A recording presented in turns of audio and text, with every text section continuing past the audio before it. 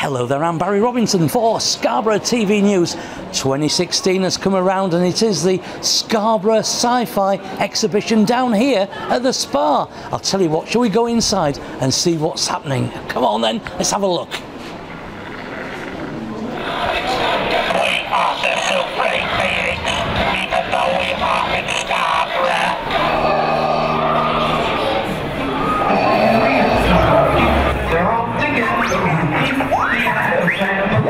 I'm now with Steve Dickinson, one of the organisers of this fantastic Scarborough Sci-Fi event. This is wonderful. It's pretty good, isn't it? Wonderful. It's pretty good. We got there in the end. It's taken a whole year of planning since the last one, and we've pushed the boat out for Scarborough this time and brought some American guests in. Richard Hatch, Claudia Christian, Garrett Wang, Larry Nemechek, all flown across for Sci-Fi Scarborough, so we are over the moon, and obviously there's the rest of the guests who are amazing as well, and they're all here. Everyone's turned up. It's pretty phenomenal really, and the turnout is great, as you can see. People everywhere buzzing around. We're over the moon with it, yeah. And we've got the regulars, the Daleks, R2-D2s, everybody dressed up as superheroes. There is a lot of cool stuff here this year.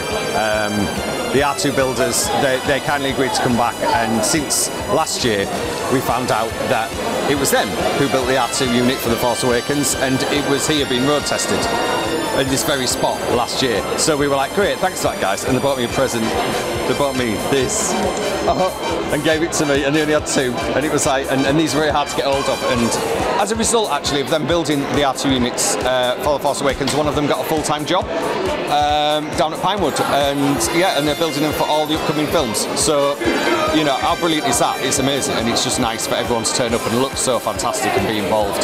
The people that are dressed up in cosplay are phenomenal this year, the effort they've made. Have you seen the Bioshock group yet? Not yet. They will be putting their kit on. It takes about an hour to put it on. It will blow you away. You'll see them and you'll know what I mean. Big drill on his arm. Now this is a difficult question for you, I know. What is your favourite part of this exhibition? I can't have a favourite part of it because I love it all. I love doing it. We love putting it together. We love contacting people and talking to people all year and spending all our spare time doing it and driving our wives insane. But when those doors open and the people come in, that's probably it. Because you know you've done your job right, and you've done your promotion right, and you've booked the right guests, and you've put the right kind of content in. And to hear some of the feedback we're getting already, that it's vastly improved on the first 2 years, and people are saying it's a lot better than other conventions, and that for us is all we want to hear, because that's all we set out to do.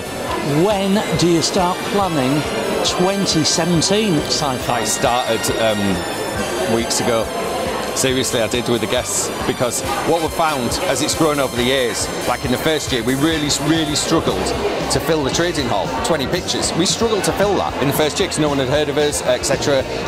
This year, we filled that straight away, and we have a waiting list of 80 traders who want to go in. 80? Yeah. People just, the word's got round, but the word's got round in a good way.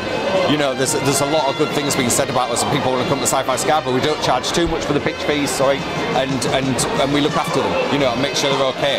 You know, and it's not about trading, this event, it's about having fun, you know, so yeah, I love it. In 2017, I've already got a list on my phone of potential guests that have been in touch over the past 2 months, wanting to come, and I'm like, guys, we've got 13 guests, that's enough. You know, having Brian Johnson here, double Academy Award winner for Alien and Empire Strikes Back, you know, visual effects supervisor. He's an amazing guy. I've got to find time to talk to him because we tried to get him here last year and he was too busy. So it's just having guests like that.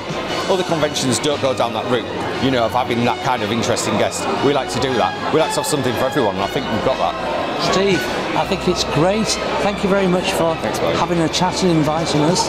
And Captain Mojo himself, Steve, thank you very much. I didn't make that. Thank you. Thank Cheers. you.